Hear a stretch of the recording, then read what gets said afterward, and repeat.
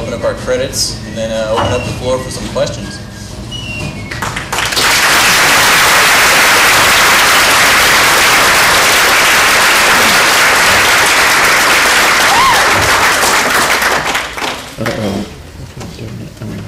Very special thanks to these guys. I actually want to say, because I see them here in the front row, our asset team over here, oh my gosh, they are awesome. But yeah, if anybody got a question for us? Tim's rule. That's Matt's area. Let me give that to him. The question was, how did we do our path planning? Is that correct? For the most part, I just used, we all kind of played a part in it. Just created a normal 2D array, and we didn't really use the node mesh, which is what our old EP suggested to us. So, sorry, I'm getting off track. A little nervous still. But mostly we just used a node structure and found where in collision objects would be. Every frame I'd create a collision map, and that map would just contain a 0 or a 1 in a tile system. And if it had a 1 in it, obviously there was an object in it. And if there's a 0 in it, there was no object in it, and that's how it would determine whether it could move there or not, and do it very quickly for all the units on the map. Is there any more questions? Jeremy? You got a really awesome game there. What are you most impressed with? I think we all probably have our own things that we're most impressed with, but at least for me, what I'm most impressed with is the fact that it's a very unique RTS in itself. Any other questions? Do the girl units have any different moves or powers for girl units and boy units, or are they essentially the same? We did create one of their power-ups to be different. It's actually kind of a special power-up that we didn't really have enough time to show. One was it gives a benefit to the boys' wedgies, and the other one for the girls would be it allows them to throw snowballs faster. So yes, they do have some differences. Any other questions? Yes? Is there a place where we can get this game? Is there a place where we can get this game? Is that the question? We actually have a bunch of CDs that we made, so if you want the game afterwards, we'll give you a disc. Just come ask us. Any?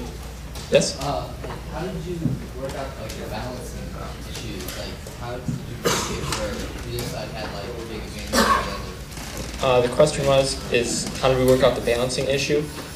I would say it probably still needs a little bit of work, but that was definitely not the priority of our time. I think what helped out a lot is I'm a big RTS fan, and I'm just a math-oriented mind, so a lot of balancing I tried to do right up front when we first made the game, and that's pretty much what stayed through most of the game. Other than that, we haven't put really much effort into the actual balancing because we saw other things required more time. Any other questions? Yes? You guys mentioned you have a level editor? Yes, we do. I'll let Tim take that one. Yes, we do. How in-depth is it? Really, it's most of the students might remember doing the 2D double editor in Windows programming. But basically, we have a tile editor, and you can place the tree tile. So when you place a tree will actually be there in the game. You can pick the spots where the resources are. You can pick starting places.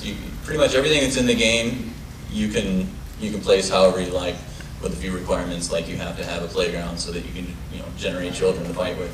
So pretty much anything in the game, you can decide whatever you want. Anybody else? How many players can you have on it? Networked or single player, you can have 4 teams, 4 factions on there at once.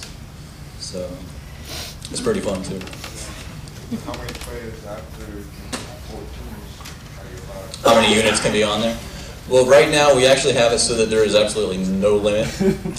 So depending on your computer, you can do whatever you want, and how fast you can like it to run. Yeah, if you're playing with teams, can boys team up with girls and have a boy-girl? Absolutely, yeah. Okay. You can customize it however you want. We're a little biased, but, you know, if you're a girl or you just like that, go for it. Anybody else? No. Okay.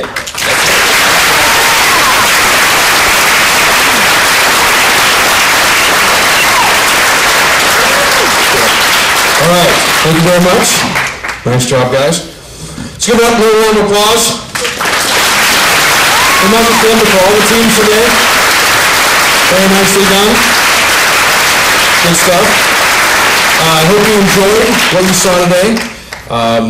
We want to thank everybody for coming on behalf of myself and the rest of the final project staff and all the students. Thank you for coming, and I hope you enjoyed yourselves. Have a great day.